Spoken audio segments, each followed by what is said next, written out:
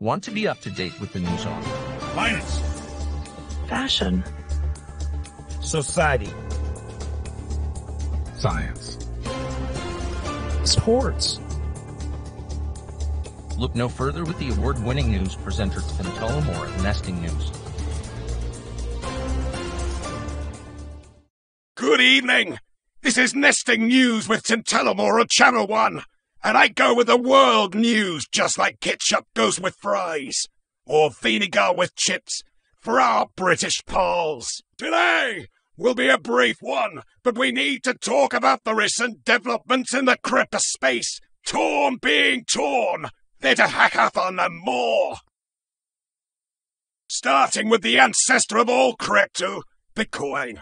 After having seen positive news in the past couple of weeks, for the most part, its hype was brought down by a number of regulatory attacks on cryptocurrencies.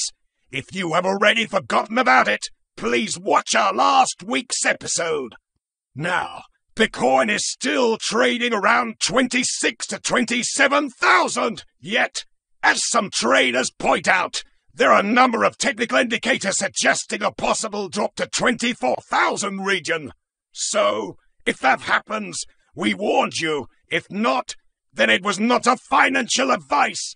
That's how it works, right? Anyway, while the crypto market is struggling to get its head above the tidal attacks, some positive news can be easily missed.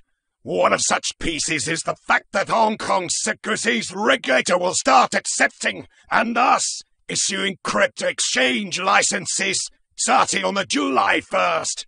This is certainly great, and while we have mentioned the possibility of it over a month ago, now is a given fact, which smells like more adoption to me.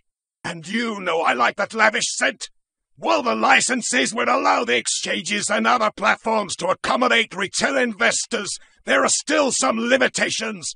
For instance, stable coins, I cite, should not be admitted for retail trading for now, as well as strictly no room for crypto airdrops. However, at the same time, a relatively close neighbor, Japan, is tightening its crypto AML policies by including the new treble rule, which effectively forces the exchanges to provide extensive information for all crypto transfers above $3,000. Seemingly not a big deal, yet the current crypto proponents surely feel their freedom and privacy threatened.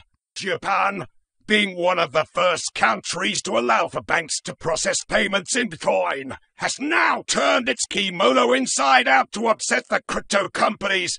But there might be some hope, as some officials already comment that the adopted Financial Action Task Force's AML policies are a poor fit for the digital assets, so perhaps there will be some easing in the future. Speaking of doing 180s, Ledger has pulled back its latest recover service after receiving a massive backlash within the community. Just to remind, Ledger has announced a seed phrase recovery service linked to one's ID, where the seed phrase was extracted from the device and shoved into 3 independent parties. While the service is optional, it was later revealed that there might be a backdoor within the Ledger devices, which allows to extract the previously promised immovable seed phrases. This, of course, set Ledger's social media on fire by the comments of raging users, which is understandable. Moreover, it gave light to an additional concern, namely the user data being vulnerable to subpoenas. And a cherry on top is the closed-source nature of the Ledger software, which, therefore, cannot be examined by independent security experts. Trezor is open source, by the way, so you know, if Trezor ever wanted to sponsor us, well, in the words of Carly Rae Jepsen, call me maybe.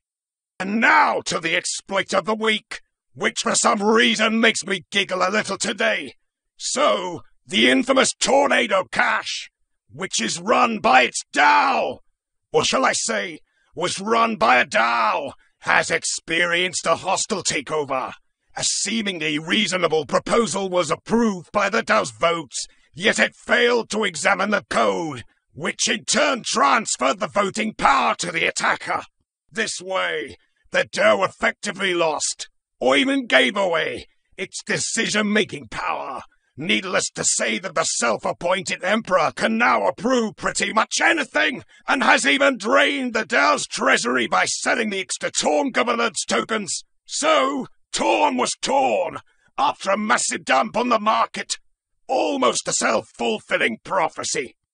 Anyway, let's move to the long-awaited Theta Hackathon, and it looks like we will now wait for a little longer since the submission deadline was moved by a week, from 26th of May to June 2nd.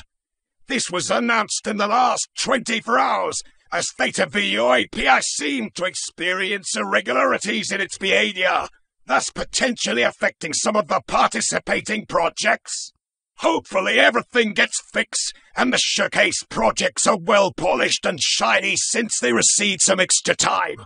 Just like one more precious day to prepare for the exam, which is a week in our case. Amazing!